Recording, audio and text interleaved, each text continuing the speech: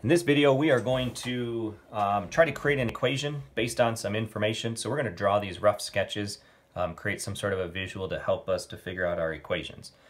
So whatever our graph is going to be, it says that we have vertices at 0, -8, and 0, +8.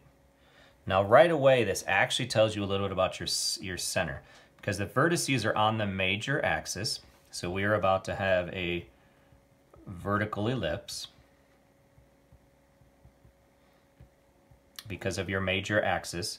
And the distance, your center is going to be actually right in the middle here. So right in the middle between these two coordinates is at 0, 0, which is good. That distance is 8, which is your B value. Your B value is your up and down value. So that's going to be B. So if we're looking at this, we have already our center's at 0, 0, so we don't have to add or subtract anything on here. And the B value is 8, so that means that if B is 8, B squared is 64. So we have our value under our Y's. What we need is the value under your X's. And it says the length of the minor axis is 10. So the length of the minor axis is 10 in total. So in each direction, you're going to go 5. Well, that's where your other coordinates are, and that is your A value. So if A equals 5, then A squared is going to equal 25. All right, so that is our first equation. Okay, so just a rough sketch, kind of figuring out what's going on with it. You know, I don't really need to finish that, but that is the equation for that. All right, so on the next one, we get a little bit different information. I'm still going to draw a graph. Vertices are going to, again, tell me I might have a vertical ellipse or a horizontal ellipse. So if I start to kind of rough sketch this a little bit, we have vertices at -7 and +7, 0. So that's telling me we have a horizontal ellipse. And it also just told me that my center is at 0, 0 again. That's great. So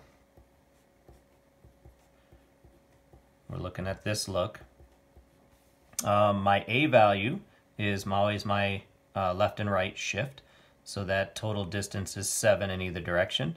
So if A equals 7, A squared is going to be 49. So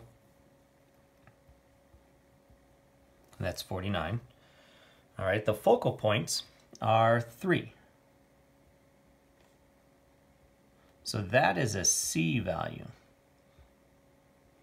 So if your C value is 3, how do we utilize this? So if C is 3, that means C squared is 9. That means that the difference between these two denominators should be 9. So either you go 40 or 58. Well, it depends on the direction. So since this is a horizontal ellipse, this value's got to be bigger than this value. So I don't want it to be 58. That means this has got to be 40. Now the math behind it is that your C squared is, since this is going to be bigger, has to be A squared minus B squared. And so we know that this value is 9. We know this value is 49 minus B squared. You can basically just solve for B squared. So if you subtract 49,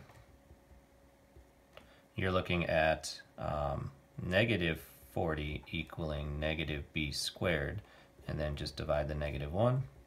So that gets you B squared equaling 40. All right, and then I would switch that. I would have B squared minus A squared if I knew that it was a vertical one, because then I would want this one to be the bigger value. So that is taking some information and trying to, them giving you just enough information to draw yourself a picture to start to figure out some of the values and then turn that into an equation.